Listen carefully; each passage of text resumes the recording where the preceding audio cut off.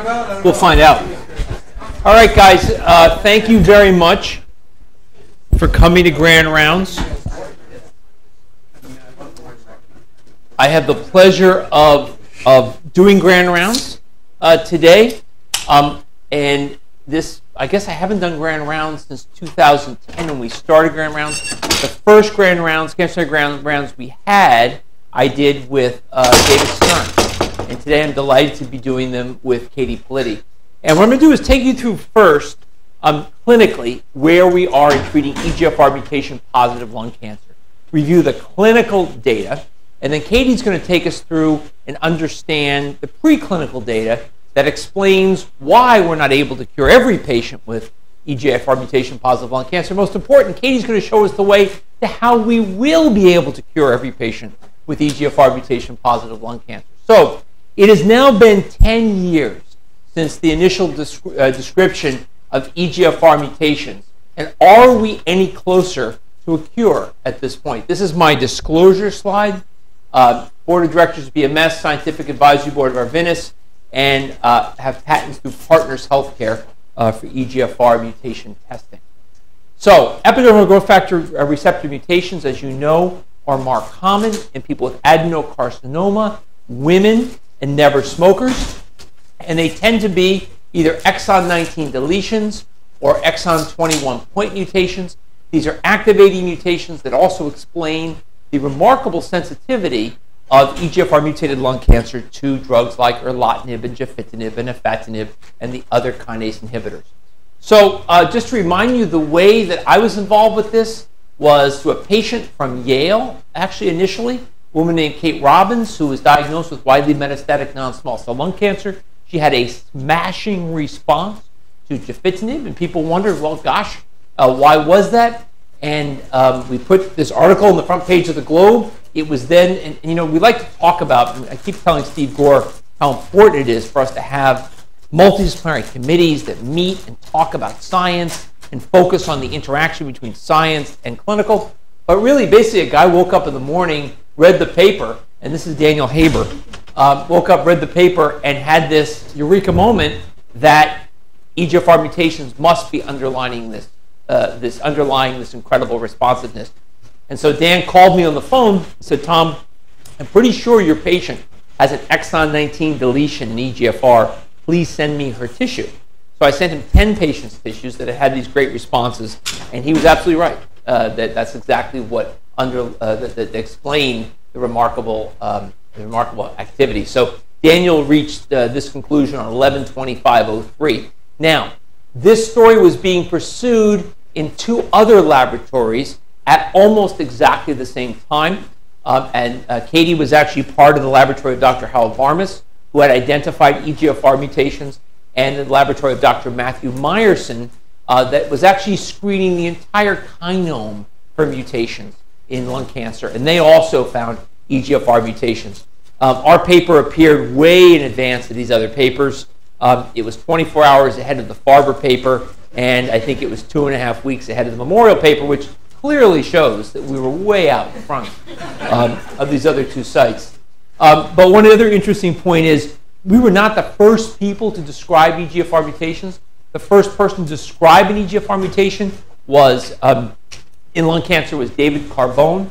Many of you may know David. He's now at Ohio State. Before this, he was at Vanderbilt. And David actually had a patient who had this remarkable response to ERISA, was put on ERISA, great response. Disease progresses in the liver.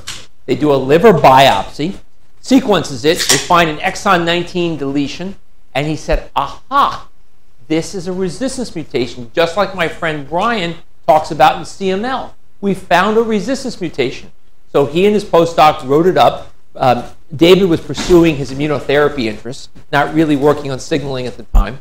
He wrote it up, published it in AACR as a routine communication to AACR, and it was a abstract at AACR and a poster for the postdoc. But he was the first person to describe exon 19 deletions. What he didn't recognize was that they were actually activating and not resistance mutations in that setting. So once the mutations were discovered, it then came to putting them into patients. And the one great thing about this conference, it draws a lot of younger people to the conference. Not everybody's been practicing medicine for 25 years. This was the initial study in the U.S. of upfront gefitinib in patients with metastatic non-small cell. It was done by Lynch, who was my fellow and then became an attending at the MGH. This is a patient of Bruce Johnson's with a right upper lobe tumor, pleural effusion and right upper lobe tumor with a 858 point mutation, identified up front, treated with Iressa, very nice response. Now, the young people are saying, what's such a big deal about that? That's pretty obvious, pretty easy.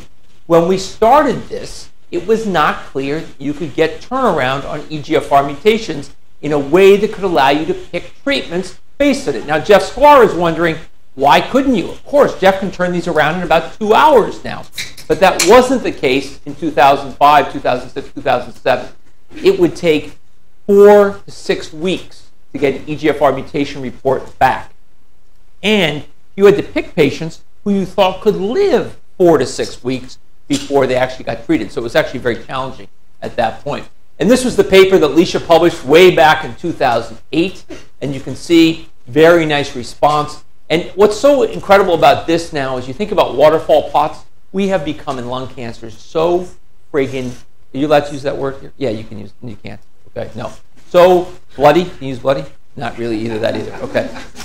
We've become really jaded, okay, about waterfall plots. These kinds of things, when I was a fellow, even go back to Howard, you never saw a waterfall plot like this in solid tumors. We were happy if we had a response. We'd be happy if somebody had stable disease. Prolonged stable disease we're making a big deal out of. So these kind of waterfall plots, this was one of the first ones in lung cancer that showed this kind of response rate overall in non-small cell. So what led to this becoming an adopted, accepted therapy? This is the IPAS study from Hong Kong, randomized trial in a surrogate marker. So even in 2007, 2008, we were using a surrogate marker for mutations because nobody felt you could ever test people real time in a way that you could put them on a clinical trial. And so these were patients who were chemo naive. It was done in Hong Kong, so they were all, or in China, they were all Asian. Adenocarcinoma, light or never smokers. Most of these people were women. Randomized to gefitinib or carbotaxol. And what this showed was the response rate was higher to gefitinib than it was to carbotaxol in the all-comers population. And you looked at mutation-positive patients, 71% to gefitinib, 47% to carbotaxol. For our fellows, I think one of the key things to remember, you can treat an EGFR mutation-positive patient with chemotherapy, and you're not doing any disservice to them. They still have a very good chance of responding, 35 to 45% chance of responding. The problem is, if it's an EGFR mutation negative patient, they have a very poor chance of responding to EGFR-based treatment. So this led really to us using testing to drive treatment. It was an important part of personalized medicine for lung cancer because it led us to realize you have to test. Because if you can't test, you probably should start with chemotherapy, not start with gefitinib or targeted therapy. Progression-free survival was also better in the mutation-positive group compared to the mutation, and then it was better in the mutation-positive group, and in the mutation-negative group, those who got gefitinib did very poorly. And so, and again, for the fellows standpoint, go back to 2007, 2008. You guys were probably in college at the time, maybe beginning medical school. And at that point, we were often, if we saw an Asian woman, I know Peter was like only 2 R01s ago, but if you saw an Asian woman never smoker, we would up front often start these patients on gefitinib or erlotinib without testing them. And so this changed our practice in that area. Now, what didn't change in this trial was overall survival. And this has been a major concern and criticism of this type of study because we haven't been able to show overall survival benefits. And one of the reasons we haven't is because of the enormous crossover that happens in this patient population. Virtually everybody goes on to get treated with oral TKIs after having chemotherapy. So it's impossible in these trials to really show a substantial survival benefit. And I think equally important is the idea that quality of life was better. So whether you look at total FACT or any of the indexes that are used in lung cancer, you see the quality of life was better for the group that received gefitinib versus chemotherapy. Now, throughout the rest of the world, gefitinib is approved and used in metastatic non-small cell lung cancer that's EGFR mutation positive. It's not used in the United States because it's not approved in the US, but in Asia and Europe, it's a very common treatment for these diseases, along with erlotinib and afatinib. So the EURTAC study, and then of course this came out, and the biggest thing that people came out and said, well, Tom, it's not really generalizable, it's done in Asians. We need to see it done in Caucasians to know that it's not just an Asian phenomenon, which in my mind is insane, okay? It's a genetic phenomenon, it's not a racial phenomenon. So it was done in Caucasians, mostly Caucasian population.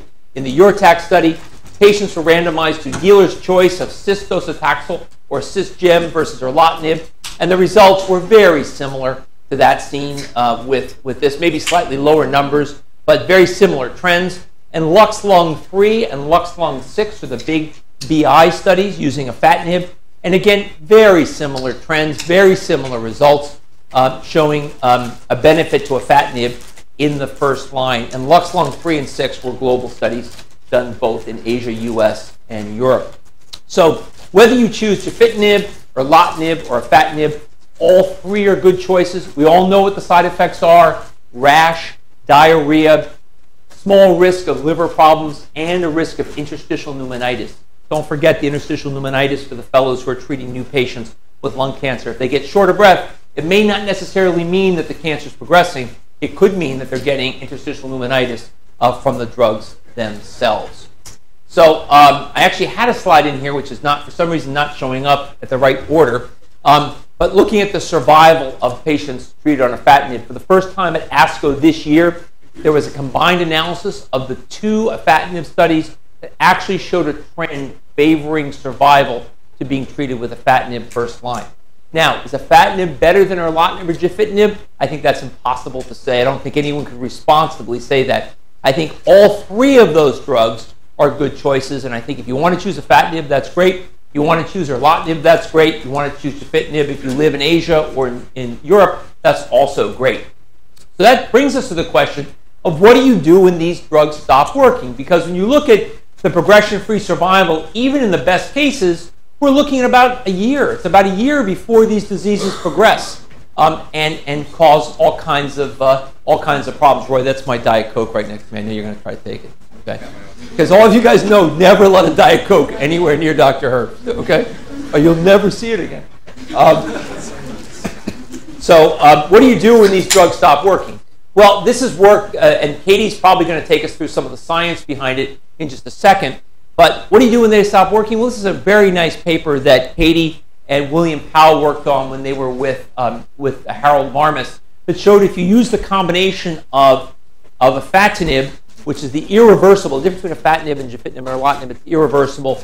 Use the irreversible inhibitor plus the antibody cetuximab, you can actually get responses in patients who progress. So it shows that second-line therapy can actually work. And so here we see what the waterfall curve looks like, whether your resistance is driven by T790M or is not driven by T790M.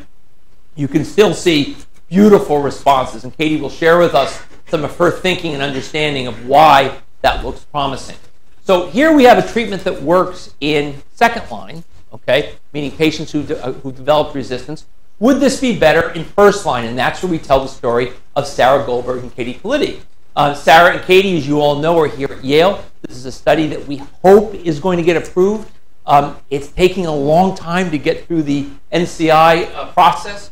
This is a randomized phase 2-3 trial of afatinib and cetuximab in first-line patients who have not been treated with mutation-positive non-small cell lung cancer. And we're very excited about this trial. This is a randomized trial between afatinib, cetuximab, and afatinib alone. Now, a couple of things. The reason it's phase 2-3 is because this combination hasn't been used up front in patients. We think we need some tolerability data to make sure that it's tolerated safely, because we do know there's more rash and there's more diarrhea if you use cetuximab and afatinib compared to just afatinib alone. We want to make sure this is tolerated by patients. And so we have to sort of get a sense of that. One of the observations has been when you use these drugs in second line, they tend to be a little better tolerated because there's a little bit of a phenomena of burnout of the rash and diarrhea in patients like this. So it may have a slightly different toxicity profile in first line. Sarah, do you worry about that?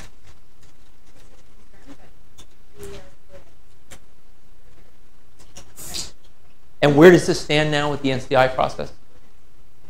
Submitted today. Oh, perfect. Okay. Timing is ideal. Okay, excellent. So this is from a paper that Alice Shaw published in the JCO last year. And it doesn't show every mechanism of resistance, but it gives us a sense of some of the mechanisms of resistance. And you're going to hear from Katie in a second about her perspective on the mechanism of resistance. But this is just to point out that there's many reasons that first-generation TKIs don't work. Probably the most important are mutations in T790M. T790M is a secondary mutation, and T790M mutations account for, we believe, about 50% of secondary resistance and probably about 3 to 5% of primary resistance to tyrosine kinase inhibitors. But you can have alterations in HER2, either amplification or mutation. You can have PI3 kinase mutations. You can have HGF overproduction. You can have MET amplification, mutations in RAF. And you can also have EMT, epithelial mesenchymal transformation, or you can have small cell phenotype, which can occur. So one of the things I think is very important in the context of resistance is a commitment to rebiopsying. One of the things I think that Roy can say we're most proud of here at the Yale Cancer Center has been the rebiopsying effort that Scott Gettinger, I don't know if Scott's here, but that Scott Gettinger has led with Katie in the lung cancer program to rebiopsy patients when they became resistant. If you don't study why someone's resistant, it's hard to guide the next generation of therapy. And now that Jeff Sklar is able to do impressive molecular profiling, more than just EGFR mutation testing, we're able to test a number of different areas in this signaling cascade to get a sense of what could be accounting for the various different mechanisms of resistance in a patient. So can we make first-generation TKIs better? I've told you about afatinib plus cetuximab. What about the other ones? What about erlotinib and gefitinib? And this is a slide I made for ASCO this year. All of these studies have been published either in paper or abstract form. As you can see, erlotinib, and these are a number of different efforts to try to improve outcome. And possibly with the exception of bevacizumab, and that goes back to an idea that Dr. Herbst had, God, it must be 10 years now, on the erlotinib, what, maybe 15 years now at this point. With the exception of bevacizumab, and I think we have some data from ASCO this year that suggests that erlotinib and bevacizumab actually might work better together than just erlotinib alone. The remainder of these, particularly the dual signaling inhibitors, have been both poorly tolerated and ineffective in this setting. So very challenging to try to overcome resistance in this setting. But there's a second way to do it. And the second way to do it is to develop inhibitors that are mutation specific. So the three drugs I told you about, afatinib, erlotinib, gefitinib, were designed to inhibit wild type EGFR. What if you had an inhibitor that was designed to inhibit mutant EGFR? Okay? And that's what these three drugs were presented at ASCO this year. The HM drug, Clovis, and AZD. These three drugs actually have very modest activity against wild type, but impressive activity against mutants. So you can actually select away and have much less rash, much less diarrhea, and hopefully more activity against the mutant receptor. What about the first drug, HM61713? It's an irreversible mutant-specific inhibitor. It's performed principally, HM is a Korean pharmaceutical company, performed principally in a Korean population. They included T790M resistant and T790M negative patients, and they required that everybody have an immediate prior TKI before going on treatment. Now, why is that important?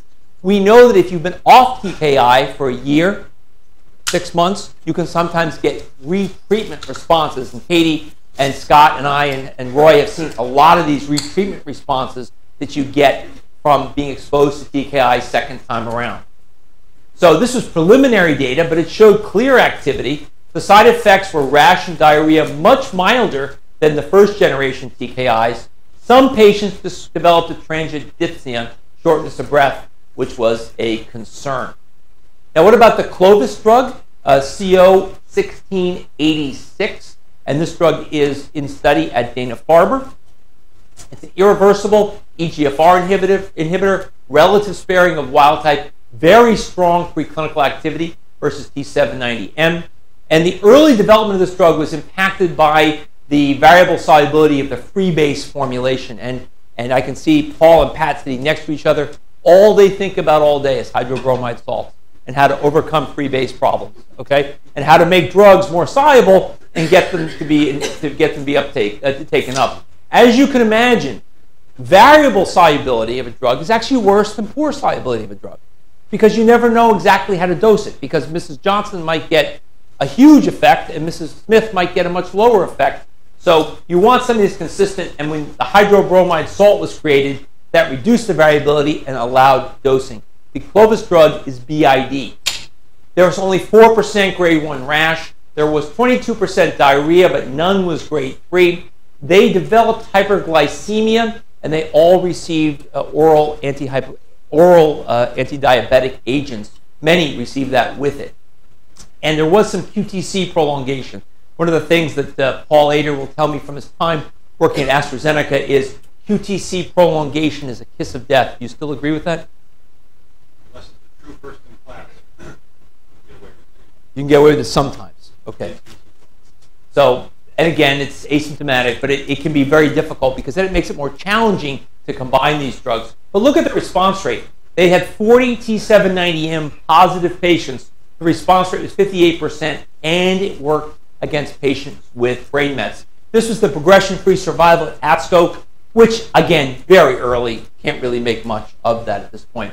And finally, AZD9291, which is in study here at Yale. Roy, who's the PI of this trial? Sarah Goldberg is the PI of this trial, of AZD9291. An irreversible mutant selective TKI. We heard about a global phase 1 trial where patients were entered via the Jackman criteria, meaning we're progressing while on drug. This is a QD drug, 68% response rate in T790M patients. And again, a very promising early PFS. ILD was also seen in some of these patients, both Asian and non-Asian. And at the 80 milligram dose, 20% diarrhea and slightly more rash, 27% rash. But there was no hyperglycemia or QTc. And the response rate appears, again, a little bit higher here in the T790Ms than in the T790 negatives. So the question is, how have we improved treatment? When one looks at afatinib cetuximab, now these are all of our second-line options.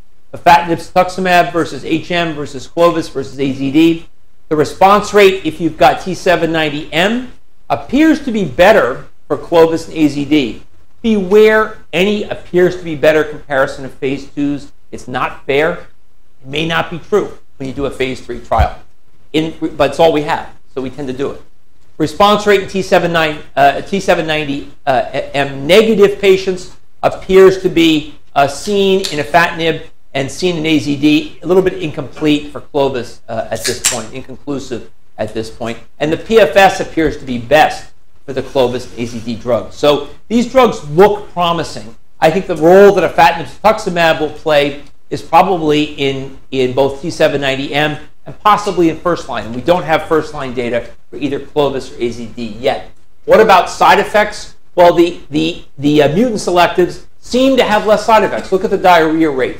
Erlotinib, afatinib cetuximab, between 50 and 70% drops to 20% with the new selectives. Rash, 80-90% drops to 4 to 25% in that setting. And then you've got these quirky QTc and increased blood sugar rates as well. So unclear exactly what that means.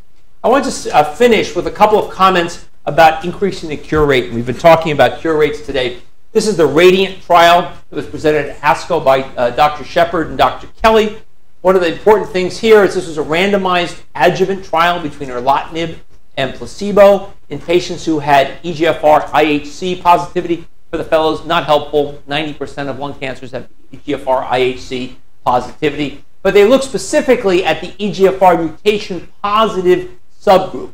And what they found was the disease-free survival for erlotinib was substantially longer than placebo. The numbers were very small, even though there was an excellent hazard ratio. It was not statistically significant due to hierarchical testing. So it's a subgroup analysis. So you've got to be a little bit careful. But what this does is when you have a patient who comes in now with an EGFR mutation, it does cause you pause and make you think, should you consider treating that patient with erlotinib or afatinib or gefitinib as a adjuvant therapy to definitive therapy at that point. And the last thing on treating this is just an idea from Scott Gettinger, and this is some work that he shared with me, is that there's activity of both anti-PD-1 and anti-PD-L1 in EGFR mutants. And would this make sense in this setting? And I think one of the biggest dilemmas we see when we see a patient in clinic who comes in with an EGFR mutation positive story, do you put them on TKIs or do you think about putting them on an immunotherapy trial? Kwok Wong from Dana-Farber, using his murine models, has suggested that activation of the PD-1 pathway might be important in EGFR-driven lung cancers. And again, the big question is, how do we integrate these as we go forward? Scott has been one of the leaders in doing studies looking at these drugs in this group of patients. So that gives you a lead up to try to understand where we are in treating these patients. I think we've come a tremendous way in 10 years, but I think it's hard to say that we're routinely curing patients who have this. I think one of the things I like to say, the same thing, the last statement I'll make is the same last statement I made 4 years ago, which is the index patient that we discovered EGFR mutations in is still alive 14 years later. It's a long time. 14 years later on gefitinib. And there are still about 100 patients in the United States still on gefitinib who were started back in 2004. Now, there were millions treated, so that tells you how few live that many years. But it's not impossible. I would put that it's close to what Dr. Hoxter is doing in pancreas cancer in terms of all the Whipple procedures and the FOLFIRINOX, et cetera, et cetera. I'm not sure how many of those patients are still there 15 years from now. But again, one of the things to remember, it might be the 10th anniversary of finding mutations. It's the 5th anniversary of the Smilow Cancer Hospital. I want to thank all of you for the contributions and commitment you've been making to the hospital. This weekend's Closer to Free Ride, I think, was one of the high points of our time at Smilow. It was a spectacular community event, and the research that goes on here every day and the clinical care that goes on here every day is incredibly motivating. A great example of that research is the work done by Katie Politti. Dr. Politti, exactly 1229.